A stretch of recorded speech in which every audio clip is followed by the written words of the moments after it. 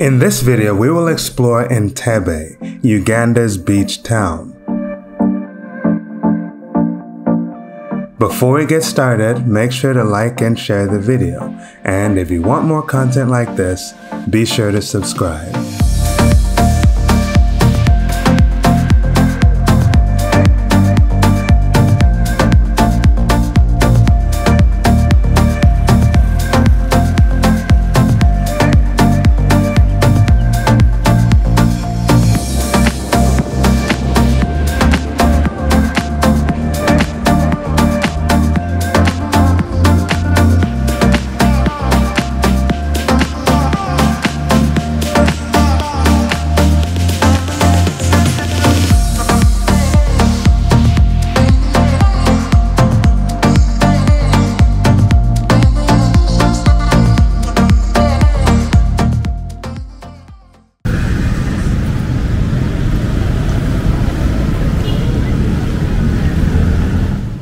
Our journey starts in Uganda's capital, Kampala. We are looking for one of these local taxi buses called drones.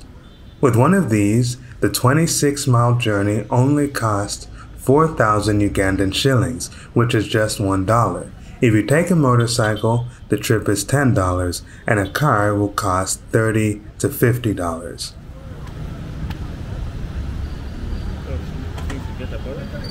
Yeah.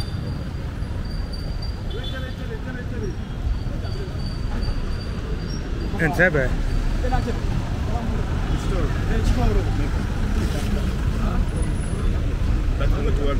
Let's sit here. You want to go first? Yeah, let's sit. You want to go?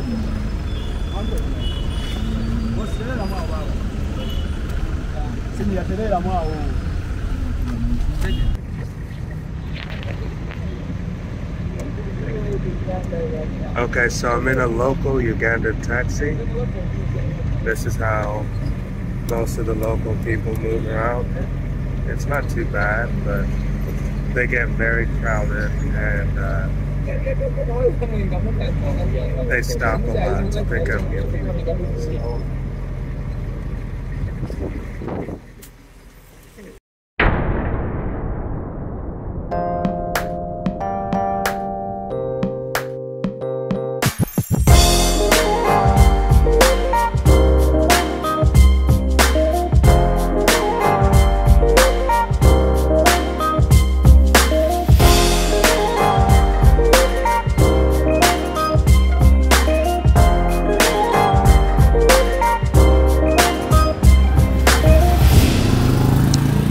Entebbe is quite undeveloped. Undeveloped? Yeah, I mean if you look at it compared to Kampala. Yeah, it is. Anyway, I think they just don't give it a lot because when you try to enter, it also has some premium places, but not the offices. But the town itself doesn't look so appealing like you would expect. Would you consider this to be the downtown Of Entebbe? I don't know, because mostly this is what is most regarded as the Entebbe town. People don't usually go the other side. Really? It's usually this one. Everyone knows. All the taxis come this way. This is the main town. Probably it has, I know it has some neighborhoods, mostly full of the soldiers, barracks for the soldiers and all. Those intelligence agencies, they have most of their offices around. Yeah. What about that area with the... With the bank? Yeah. Yeah, that area is actually, that one is aside of town. But it's also part of the Entebbe town. But the way you look at Kampala and you have Kabalagalak and Sanga side, yeah. But just that, what I noticed that within that area, it was a little bit more of like a quiet, a lot of housing and good road neighborhood. Like it's just not so congested like town. Yeah. The other area wasn't so congested. Actually, this is the part. Yeah, that's why I want the guys to come out. Yeah, but that's so move down. Yeah. Go up in there, then come back.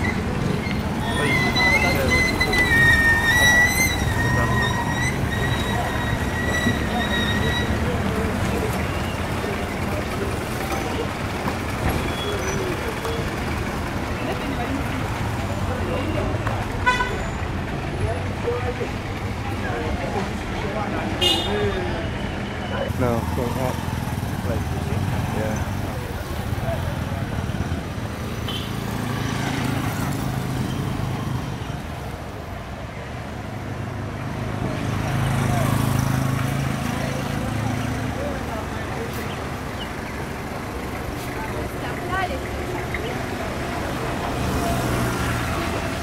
Some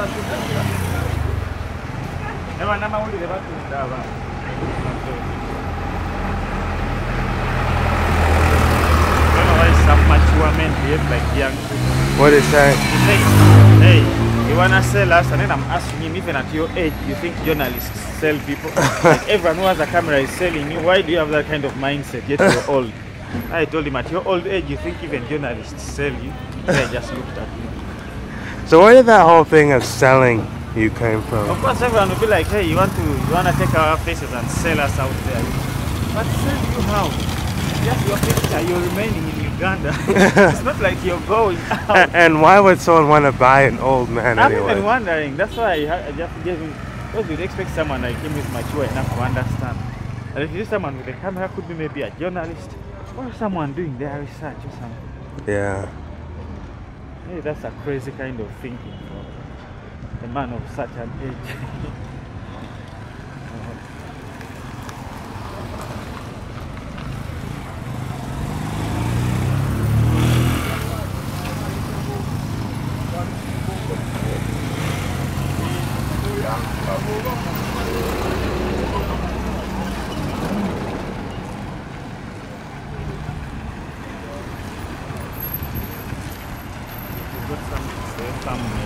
Yeah. You didn't go up to the taxi park. They also have a taxi park inside there. Okay. On this side? Yeah, on the park inside there in the town. Where all those buses come and park and go back to Kampala. When you arrive in Entebbe, this is the first part of the city you will see. It is surprisingly small compared to Kampala.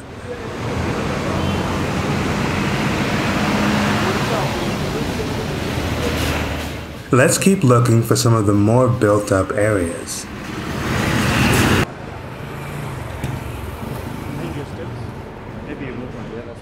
This is Chitoro, a recently renovated shopping area in the city. It has decently paved roads and dense buildings, giving it a more developed look than the first part of Entebbe we saw.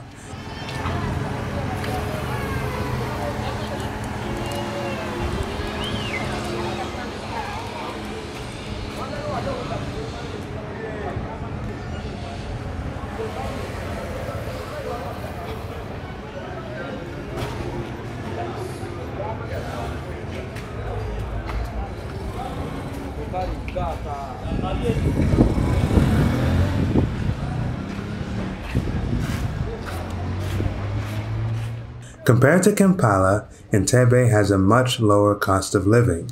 From an investor's perspective, the area has some advantages, such as proximity to the country's international airport and tons of undeveloped lakeshore land and islands. But owning freehold land is quite difficult for non-citizens in Uganda. Most plots are sold on a 99-year lease. Yeah, that'd be good here. Yeah.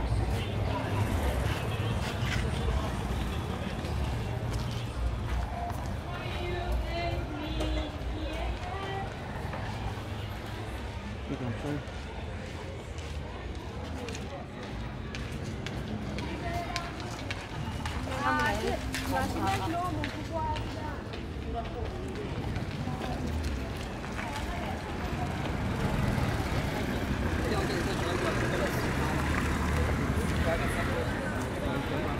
Hold up.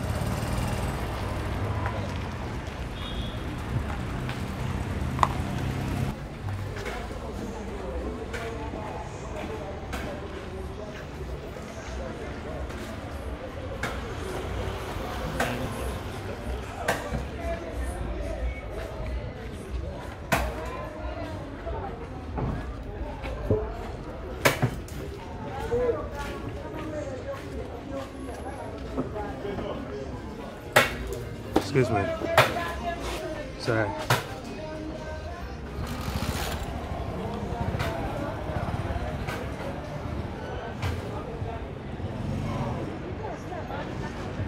You can turn from here? Right. Or you want us to use the main? No. We turn here. No, it looks better. Just go straight? Yeah. Okay. It always looks better going uphill Okay. than downhill.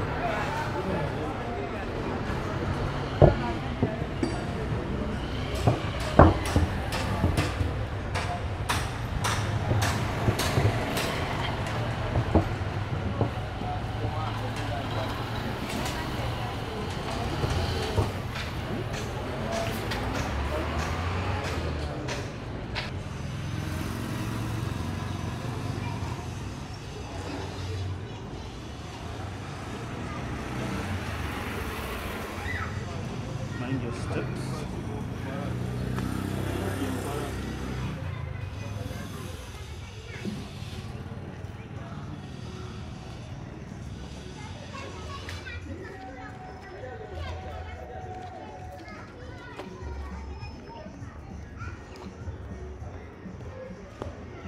Wow, this job is good. Yeah. Some of it's fine. And I saw that YouTube video where Chinese eat dogs, man. It's so terrible.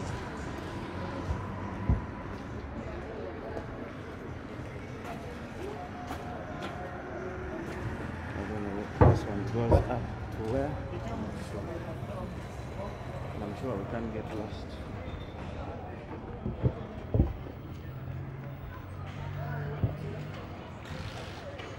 So, aside from the airport, what do they have in Entebbe? Entebbe? Yeah. They have the reptile village. Okay, places that could be like attractions, right? Good places to go. We have the reptile village. We have the zoo, Uganda Wildlife Education Center. Then we have the beaches and some accommodations, hotels and resorts where people can have fun. Yeah.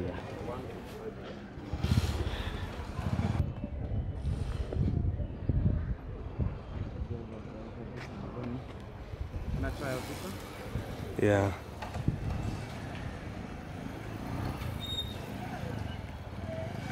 That's a very small town. Yeah, it's not a very big town. Just move with it and you're done.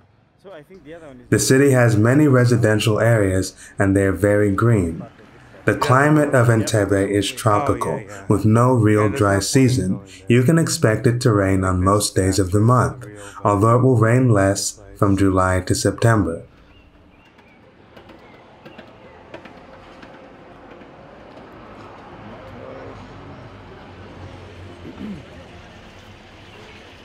This side now.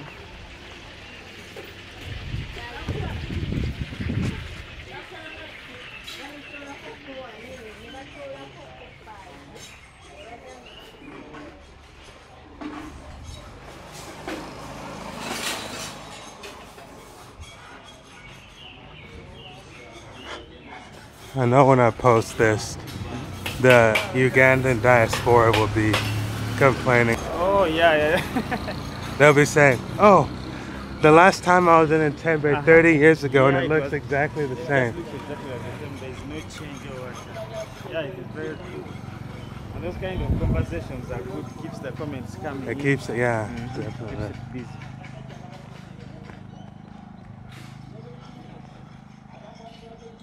But despite being located almost right on the equator, the temperature here is warm but mild.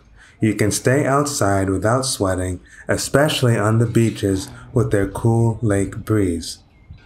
Speaking of beaches, let's check them out. Okay, that should be good.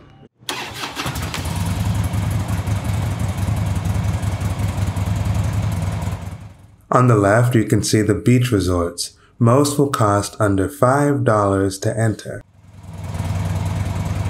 That stuff was good during Amin's time. This is Arrow Beach, named after all these abandoned planes from the Idi Amin era. This particular beach is one of the cheaper options, and it is hugely popular with schools and other student groups who like to bring their pupils here.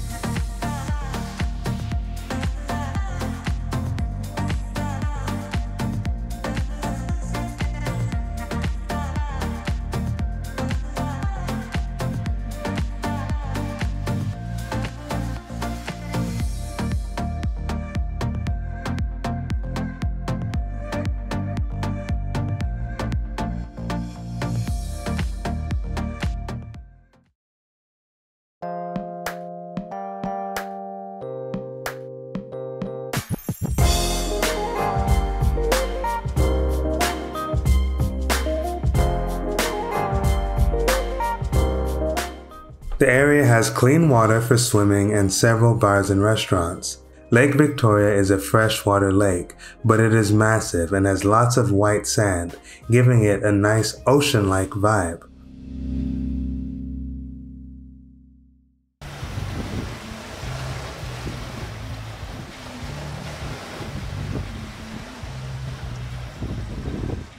Let's continue to one of the higher-end beaches called Cocoa Beach.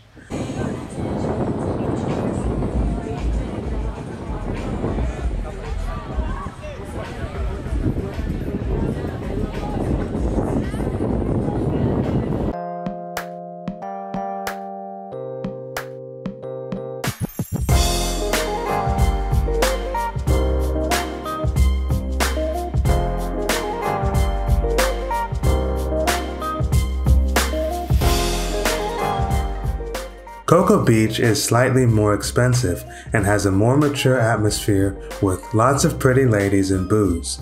You can also find jet skis. Jet skis. Yeah, jet ski Uganda, Eddy wave runner. Yeah, so we deal in jet skis. It's called a water scooter or a jet ski, but not a speedboat. Ah, okay. Speedboat is different. It's the one that has the steering. Yeah. One you steer and it carries around 6 to 5 feet and above. Okay. But this one is called a jet ski or water scooter. Rides start at 50,000 Ugandan shillings, which is around $13.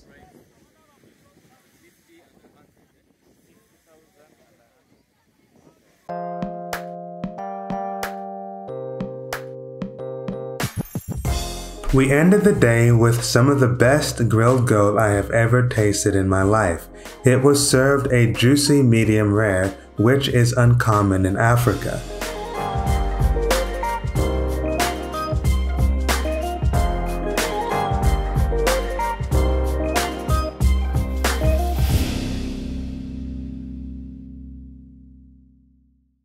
Thanks for watching. Hopefully, I'll see you in the next video.